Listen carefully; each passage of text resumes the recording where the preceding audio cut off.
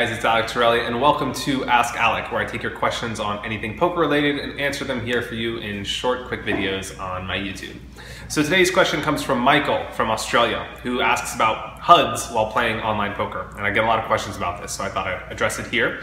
He says, I have a question regarding HUDs. I'm firstly wondering if you use them. And he says, I have never tried using one because I worry that I will become too reliant on the information, and also because I don't know if it would really be as useful as people say it would. He postulates perhaps HUDs are more suitable for certain formats of poker, like heads-up cash, where there really isn't any other information to consider in the decision-making, and blinds and stack sizes stay relatively consistent. That's a good observation. But there's still no guarantee that they or I will be playing the same style as we have historically. For these reasons, I've decided to just play each table in session as they come, and making adjustments as required. But at the same time, I can't help but wonder if I'm missing value by not using a HUD, and I would like your thoughts. So Michael, I'm glad you came to me with this. I think this is a really good question, and I will give you some ideas for how you can perhaps slowly implement using a HUD into your game to get the most benefit. So I think that using HUDs are valuable. I think that you're going simply in a game of incomplete information like poker, and especially online poker, where you lack the benefit of seeing your opponent and gathering tons of information about them as a person, what makes them tick, and ultimately the types of decisions they're gonna make by the fact that you can physically see them or see how they react to certain situations. You are even cutting yourself thin by having even less information. And so a HUD gives you that. It gives you a leg up on the field. It gives you more information than you would otherwise have without using one. And in a format of poker like online, where it's much more mathematical based, live is much more psychologically based, it really helps to have a lot of those extra numbers because that's the way that the game is played today. That's not to say you can't win without a HUD. I know some of the best players in the world have never used HUDs and don't use them online. Phil Ivey is one of them. Michael Turits is another one.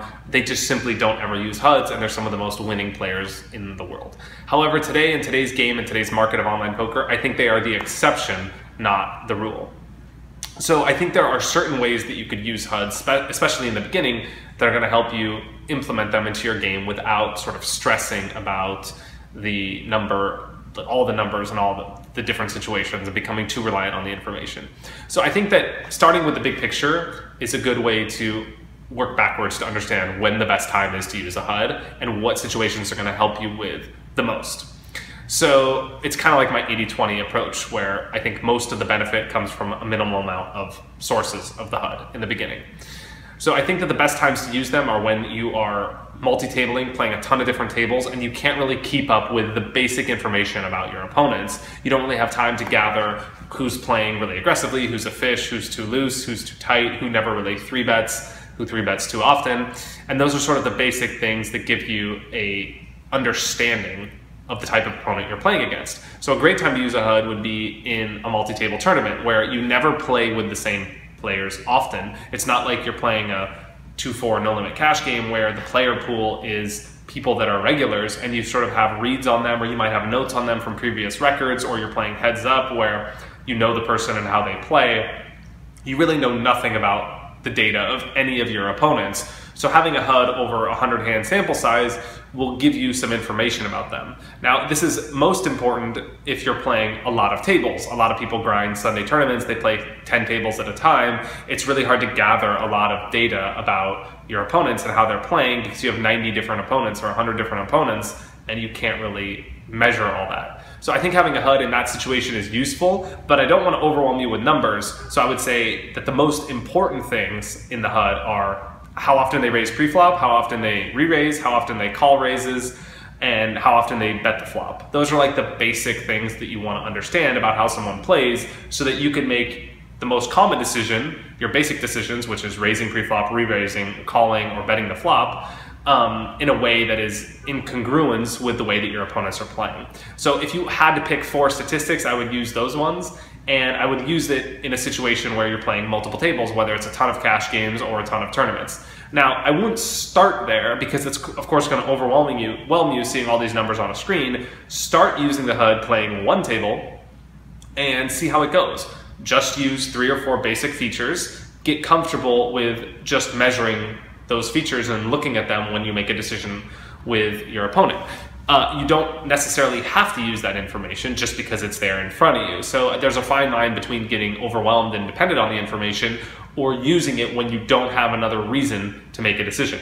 For example, if you have a read in a certain hand that you're playing that your opponent is likely to bluff raise you in a certain spot because of this, this, and this, that might not be a spot where you need to use the HUD and try and extrapolate the percentage of the time they're making that play because you have a read that in this one situation, they're setting you up for that play or that's what they're gonna do. So that would be a time I wouldn't use the HUD. However, if you just sat down at the table or you've been playing at the table a little while and you haven't been paying attention because you're playing on too many tables, you wanna know how often the button 3-bets you and he just 3-bet you now and you don't know what to do, you can click on the HUD, look at the time. If you see he 3-bets 30%, maybe he's bluffing. If you see that he 3-bets 7%, he probably has a strong hand. That's a time where a HUD really, really helps you just to give you information and insight into your opponent. One key thing to remember when using a HUD is make sure that you have a big enough sample size that the data you're getting is statistically significant. If you've played 17 hands and it says that your opponent's raise percentage is 30, well, that doesn't really give you too much information because you haven't played enough hands to really have that data mean anything. So you need to play a couple hundred hands at least 100 to really have anything that you could tangibly use about your opponent's situation. So that's my advice for you for using a HUD. As far as which ones to use, I mean, that's something that you have to really try with personal preference. And like using a HUD in general, to know whether it's right for you, it's something you have to actually test out. I know that popular ones are Holdem Manager and PokerTracker. There's also a new HUD that came out, which is meant to be for people that don't use HUDs often and want a simplistic version. It's also really cheap. It's called Jivaro. So that might be something that you would try out in the beginning as a stepping stone to get you towards a more advanced HUD. So check those out and let me know how they work for you. I'd like to hear your feedback on this as well so I could recommend this to more of my readers and clients as well in the future. That's my 80-year queue. If you guys have questions you would like answered here on my YouTube channel, head over to my blog, alectorelli.com, and shoot me a question. I will pick the best ones, select them for this channel, and I will put them here in little short videos for you guys. Until then, stay subscribed to my YouTube. I'll be putting out new videos soon, and thanks a lot for watching. I'll see you guys next time. Cheers.